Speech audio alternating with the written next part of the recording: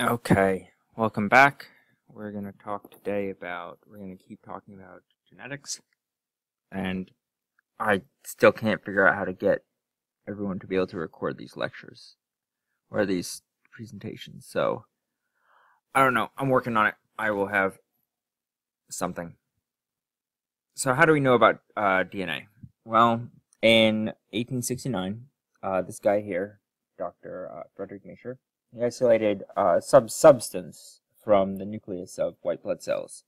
Some sort of acidic substance from a nucleus. Ah, yes, nucleic acids. That's why they're called that. So, it's important to note that we don't remember Dr. Mischer, and despite he discovered one of the four biological macromolecules, very important. DNA, widely known as being very important. He was disabled, interestingly enough. He actually lost most of his hearing after a battle with typhoid fever at age 21. And 4 years later, he discovered DNA. So he was actually told, well, I don't know if medical school is right for you, buddy. Have you considered some sort of trade? But because you have to listen a lot for lectures, and he decided no, he was going to go for it anyway and do it, and he made this incredible discovery. Jumping forward to 1928, we're going to look at Frederick Griffith. British man. He investigated how bacteria make people sick. Now, what happened here is that he was working with two different strains of pneumonia. He had a rough strain and a smooth strain, right? Rough, smooth. Turns out the smooth strain was smooth because it had this coating on it. It had this protein capsule. What the? My computer keeps doing this. All right, so it had this protein capsule surrounding it, which allows it to evade the detection system, avoid the detection of the immune system. So basically what happened was the rough strain doesn't kill mice, the smooth strain does, but when you heat either of these, neither kill the mice either. But when you combine the rough strain with the heat-killed smooth strain, what happens when you heat up the bacteria is that they burst open. And in that process, they release a bunch of DNA, and then the rough strain is able to take that up and use it to use that DNA, and they allowed them to make the protein capsule. So here we have what happens here. The colors are swapped. The red and blue is swapped in this slide, weirdly. So we have the smooth strain and the rough strain. When we combine these, basically the DNA from the smooth strain goes into the rough strain, and it allows the rough strain to become lethal. Next up is Hershey and Chase. This is 1952. They sought to determine if genes were made of protein or DNA. They did this by labeling different parts of a virus. Viruses or at least these types of viruses, are only made up of protein and nucleic acids. Something like coronavirus actually has lipids. It has a lipid envelope in it, or on it.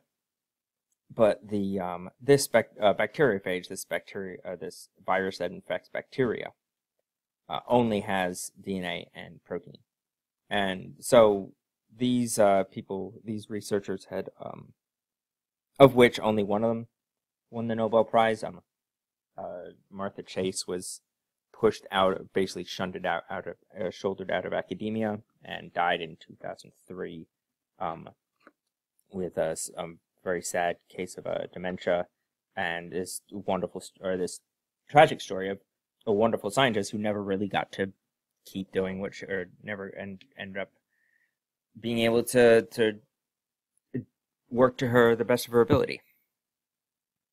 So they knew that lipids, and they knew that carbohydrates weren't the genetic material of life, and they also knew that viruses can't reproduce autonomously. They also knew that they injected genes into the bacteria. They know this because the bacteria start acting differently, and therefore the genes must have been inserted into them. So because cells just don't start making viruses on their own out of nowhere. So what they did was they ran the same experiment side by side. The same thing's going to happen on both sides, but in one case they've labeled the protein, and on the other they've labeled the DNA, either with heavy phosphorus, radio-labeled phosphorus, or sulfur, because there's no phosphorus in proteins and there's no sulfur in DNA. This allows them to track either through using a Geiger counter, and at the end they're able to separate by centrifugation. They're able to separate the bacteria from the protein capsule, and what they find is that there's no radiation inside. There's no radioactive signal inside of the cells when they labeled the protein. But when they labeled the DNA, again, the same thing happens here on either side. But what happens here is that the radio label ends up inside of the cell, showing that DNA must be the thing that genes are made out of. I'd say it's a really groundbreaking and really elegant experiment. Last up, we'll just go through this real quick. The first model of DNA was made in 1953 using data from stolen from Rosalind Franklin by James Watson and Francis Crick. James Watson, famously virulently racist and misogynistic man. He's a real piece of shit. Rosalind Franklin had notes in her notebook that basically looked like this. She had something that looked like this in her notebook. Basically, what the hell? It keeps doing this. Basically showing that she had come up with she had determined what the structure of the DNA was. I'll put a link to something else as well, another video, a short video to watch on this. I've got videos on all these different experiments. So DNA, it's a double helix. Again, it's made up of anti-parallel strands of DNA. Here we have a right-handed helix. We can see that there's a major groove and a minor groove. And then the first model was made in 1953 using data that was literally stolen off her desk. So Rosalind Franklin worked in X-ray crystallography, which is still cutting-edge work. It is still incredibly difficult. My lectures on X-ray crystallography literally gave me a migraine. It is some of the most complicated and absurd stuff I've ever seen in my life. I don't know how anyone came up with it, but she's doing this in 1953, and it takes a long time to do this sort of work.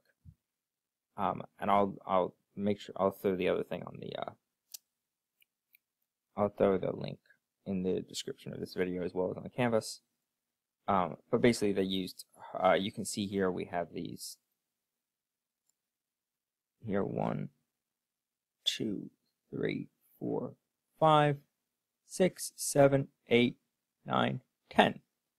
So those 10 rungs there, that showed her that there were 10 nucleotides in every revolution, every full circle of DNA. That tells us there each nucleotide, each nitrogenous base, each nucleotide is offset by 36 degrees relative to the ones above and below it. And there are 10 in a full revolution. This was groundbreaking work. And she had the Nobel Prize stolen out from under her. They also used Chargaff's rule, which has to do with how much Irvin Chargaff noticed that guanine and cytosine were always present in the strand of DNA at the same ratio, and adenine and thymine were always present in the same ratio. So this showed them that there must be a connection between the two. We can also see here that adenine and thymine are connected connected less strongly or more weakly than G and C. So if we had a strand of DNA that was just guanine and cytosine, it would have a higher denaturation temperature. That is to say, it would take more energy, more heat to separate the two strands than if it was made up of purely adenine and thymine. And in fact, we can calculate the exact melting point, the exact temperature at which the two strands of DNA are going to separate. And that's it for today. Well, it's not it for today because you should watch the second video on Rosalind Franklin. But here's the quiz, and I hope everyone's staying safe. Have a good one.